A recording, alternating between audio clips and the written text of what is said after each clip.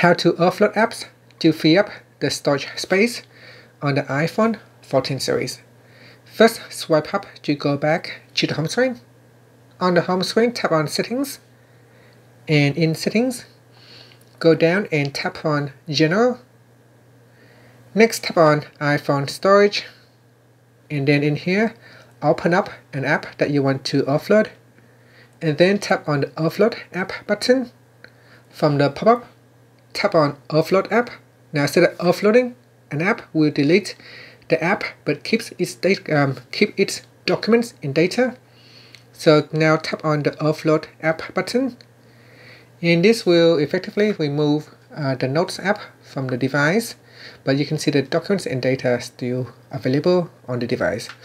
If you want later on, you can reinstall the app, and that will restore the documents and the data back to those apps.